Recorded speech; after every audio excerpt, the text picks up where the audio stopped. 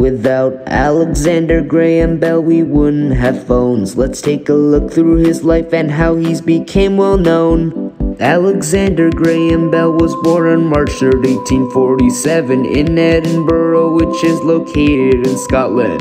Their family moved to North America in 1870 and became a teacher of the deaf at 23. By 1876, he worked on the first telephone and tested an 8-mile call from Brantford, Ontario, his home. Without Alexander Graham Bell, we wouldn't have phones. Let's take a look through his life and how he's became well known. In 1877, he made the first telephone line, which stretched across North America, a success at the time.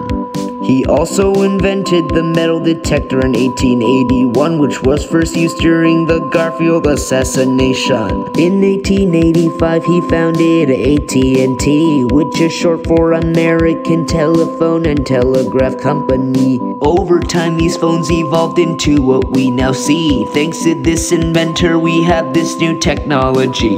Without Alexander Graham Bell, we wouldn't have phones. Let's take a look through his life and how he's became well known.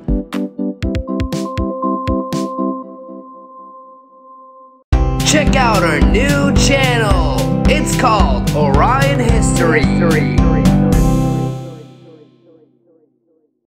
Thanks for watching Orion. Subscribe to our awesome new channels, watch our other videos, and check out the new merch.